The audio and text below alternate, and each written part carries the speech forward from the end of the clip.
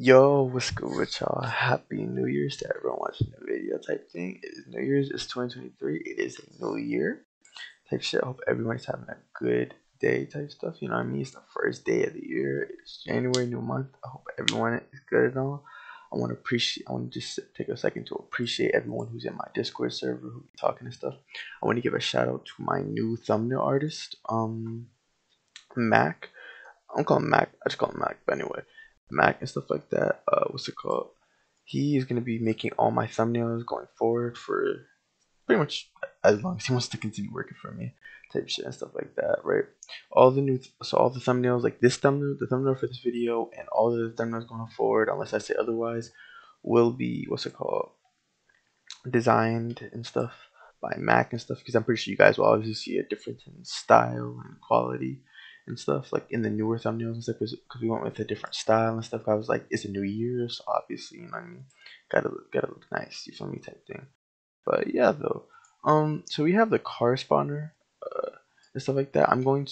This is an updated video for the car spawner tutorial. I didn't even plan on updating this video, but someone had DM'd me, like they joined my server and they had DM'd me. They had an issue with the car. I can't remember exactly who it was. I think it might have been only bullets, or no, it wasn't only bullets. Um yeah, I'm not sure. It was somebody though. I just know somebody. Somebody had DM'd me asking for help with it and stuff. Shout out to whoever that was though. I just know they're in my Discord and stuff like that, right? And then they had brought they brought like an issue or like an error to my attention. And then that's when I realized there are a lot of kind of errors with the car menu, like just generally the car system, like with the button and stuff. And just generally like, cause keep in mind, I recorded that video like 4 months ago type shit, so you learn a lot more. But anyway, just to cut the story short, I've updated it. Instead of using 5 remote events, we only use 2. We only have 1 script now. We don't use no stats or nothing. And yeah, we switched from more client side to more server side for a lot of this stuff. So things are being handled server side. So pretty much yes, it should be easier, more efficient, and bug free. Hopefully, but it should be bug free though. But yes, though. So I want to show you guys the updated video. So obviously I'm gonna have it pre-made and stuff. So let's get straight into it. Alrighty. So first things first, let's get our remote events. We're gonna need a SpawnCarEvent and a ClearCarsEvent. The SpawnCarEvent is pretty much anytime a player presses the car menu button and then they try to spawn one of the 3 cars, this event will fire, right? Then we have our ClearCarsEvent. It will also fire the ClearCarsEvent, which pretty much means it will search the workspace to see if the player already has any cars in existence, and if they do, it will destroy that car. Pretty much so that people can't just infinitely spawn cars and stuff for themselves, like abuse that or whatever. Yeah. In server storage, I just have the car models. You would just drop all them and then just name them to whatever you put on the scripts. I just went car1, car2, car3, you know what I mean, and stuff. Then I'll show you guys the GUI. So, right, we have our right here our open car menu button. By the way, the new updated scripts will be in the description, so you don't even have to worry about copying it down as you see. But yeah, so we switched from a local open car menu script to a server-sided script. It literally does the same thing. Just when you mouse click, it will set the car chooser frame visibility to true, right? And it's server side rather than client side now, right? So yeah. And then inside the frame, here's what the frame looks like. If you haven't seen my first video, it looks the same if you watch the first video, right? Then here with the close shop, it's the same. The script is the exact same too. The only difference is that is that I made it server side instead of client side, right? And then over here, I did make some changes here. Like I said, I moved the stats so there's no car checker value or none of that and stuff like that. And pretty much the remote events, I had put player. You don't even need player honestly, because I was putting player here, but I guess at the time I had forgotten that like when you fire a remote event from the client side, it automatically sends your like the player's instance over to the server. So there's no need for that. So yeah, with the spawn car event, we send over car1, and then yeah, you could also do with the clear car events. Now that I think about it, you could also do that, but it doesn't really matter. But yeah, and then yeah, and the other ones is just it's literally the same. It's just that, like I said, you can really remove the local player. There's literally no point in having it. I just forgot to remove it. But yeah, So these are updated scripts. As you guys can see, it's obviously less, like a little bit less than it was before and stuff, because I made it a lot better, bug free and stuff.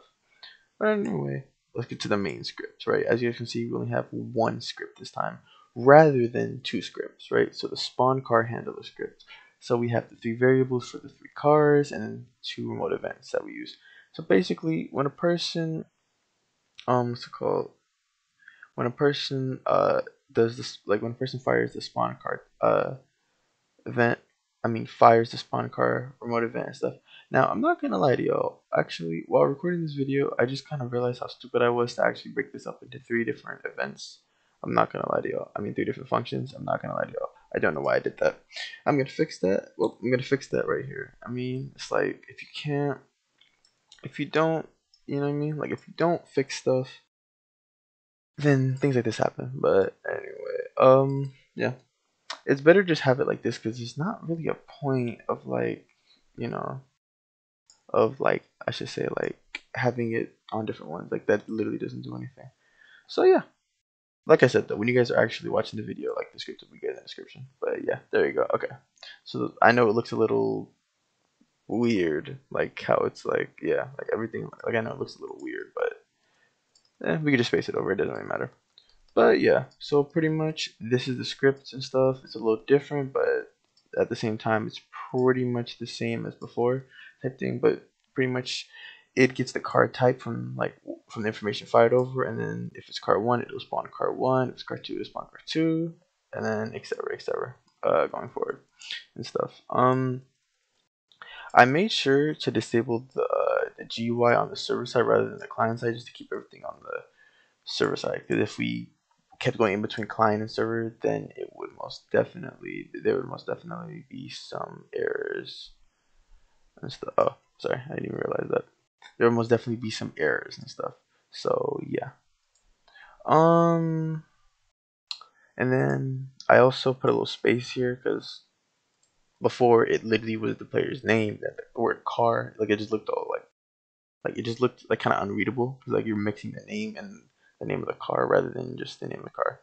But yeah, you can choose when you want to disable the GUI. I originally had it like as the last line, but then it looked weird because it would spawn the car and then it would disable it like a few seconds after, which kind of looked weird. So yeah, but yeah, this is it.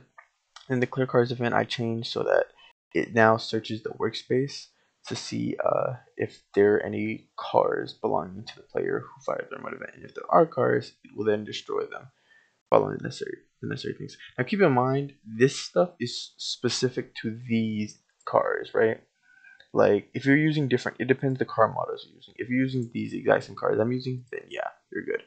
These are all free models I just got, since the whole point of this video is to show you how to make a script that spawns cars, not how to build a car or model a car, whatever, and stuff, right?